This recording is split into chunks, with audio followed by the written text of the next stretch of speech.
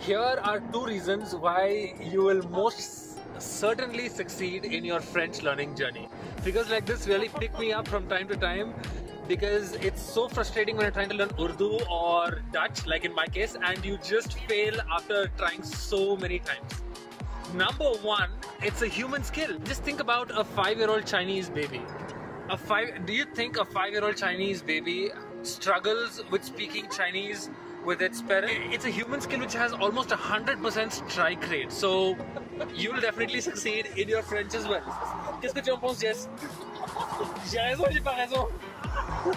C'était très clair. J'ai compris le baby chinois. Tu tout ce que t'as compris? Dress code. C'est dress code. Do you guys remember this thing from the other video where I was riding a horse?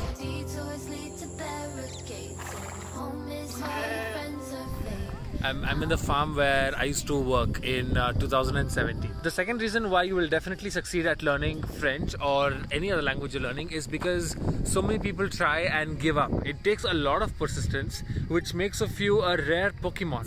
So if you have one ingredient in you, I don't think there's a unique method. Everyone has their own preferences. But if you have one ingredient in you, persistence, you will definitely succeed at learning French or any language. You know, pick up one skill that you really want to excel at and do it over and over and over from different sources, and you will succeed. It's not impossible, it just takes persistence. I'd like to tag a video that I watched from TEDx, where he was talking about how people stop at the first wave. There is a first wave that you need to persist through. A huge volume of work that not many people are willing to put in, and persistence. And the benefits, on the other hand, you're perceived as a person who's intelligent. If you look at all the words that you need to know to speak French, all the contractions and the cultural references you need to know, if you look at the volume of information and someone who learned that in 2-5 years, then it looks that he's that intelligent because he did it. But I don't think I'm necessarily very intelligent. Okay, I'm being honest. I'll give you guys a third bonus reason. You don't have to learn many principles from scratch. Like the Chinese kid or the German kid example that I gave you guys a short while ago, he has to learn the principle of the past tense. He has to learn the principle of the color red and so on. But you have the benefit of knowing these in English, or there is absolutely no car that comes around here. That's why we used to bring the horse. They were staring at me like, what is this guy doing? Anyway, what was I saying? There are verbs, there are nouns. Of course, there are more irregular verbs, more verb conjugations in one language than the other.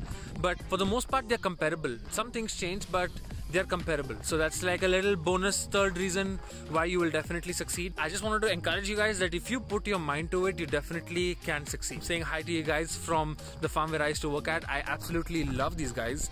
They've taken such good care of me. Can you see?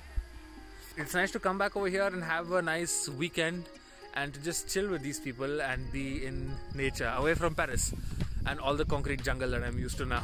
I'll see you guys in the next one. Take care of yourselves. It's gonna happen. It just takes persistence. It takes nothing else. You don't need to be intelligent. I'm not. Just keep learning.